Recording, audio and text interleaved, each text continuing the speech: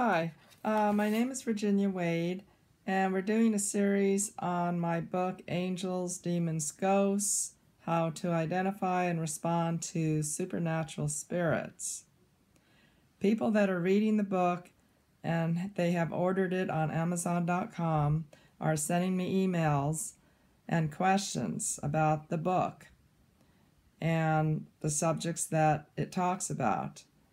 So in these videos, I'm answering questions. So we have one here. It's Kevin, and he's asking, how do you know if you're talking to an energy vampire when you're talking to a person? And what can you do about it? What are the signs? How does it affect you? And how do you know? So the answer to that, Kevin, is that when you're talking to an energy vampire, you're going to feel drained of energy. You may start getting a headache. You get tired, kind of irritable, kind of restless. You may get anxiety. And sometimes you won't even know it until the end of the conversation with this person. What causes an energy vampire is that a spirit has attached onto their aura and is draining their energy like a parasite. Now, they're not aware of this. A lot of energy vampires don't even know that they have a negative effect or a draining effect on other people. But most of them, like 80% of them, have spirit attachments. And once that spirit attachment is released in Jesus Christ's name and sent to the second dimension, then these energy vampires become normal folks. So that's the key. But if you are talking to an energy vampire, then immediately protect yourself. And the best way to do that is to visualize a copper energy going through your body and around you. And then visualize a green energy over that. And that will protect you from any further negative influence of an energy vampire that you're picking up. Now, it is rare, but it's possible that the spirit attachment from the energy vampire may jump onto your aura. So that's why what's really important is in the morning to place the protection techniques, the white light over your aura and within you, and to ground yourself with the grounding cord, and then visualize the purple light over the white light, and then the blue light over that, and then a green light surrounding your aura completely. That will pretty much protect you throughout the day, at least for 8 hours, in case you come in contact with an energy vampire. But like I said before, we come in contact with all these different people throughout the day, and we don't know what's going on. So one other tip would be when you get home, or even after you talk to somebody that you don't feel good, you start getting depressed, or you get nausea, or you get headache, or something like that, then you can go ahead and just right then and there visualize the copper light, the green light, and then send any spirit attachments to the second dimension in Jesus Christ's name, and also call on Archangel Michael, give him permission to protect you and also to cut you free from any of that negativity. So those are just a few tips that you can do ahead of time before you even go out in the morning. And then after, you would talk to a person that you may start feeling weak or tired.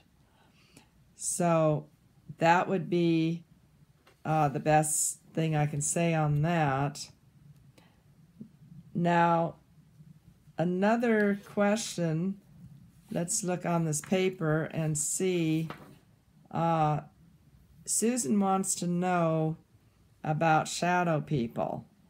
How is a shadow person different than a negative spirit?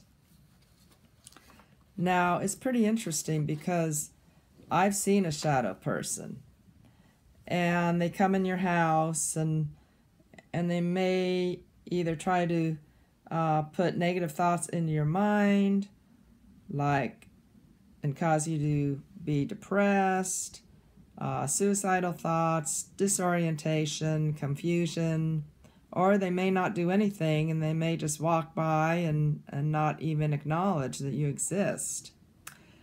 Now, in my case, I had one, it didn't even acknowledge me. It just walked through my wall into the other apartment at the time.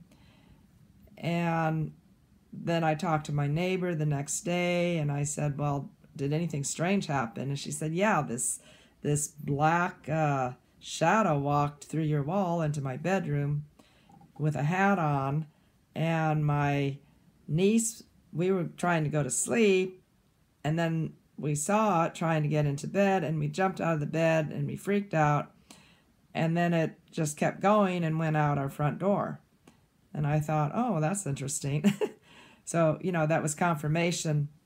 I knew I was seeing it, but what you need to do, there's different levels of negative spirits. So protect yourself in the morning, like I said earlier, or it's a negative spirit, so send it into the to the second dimension in Jesus Christ's name.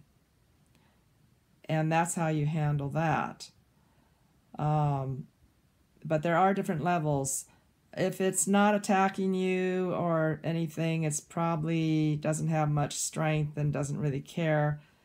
It has not been given a mission to come and attack you. It's just passing through.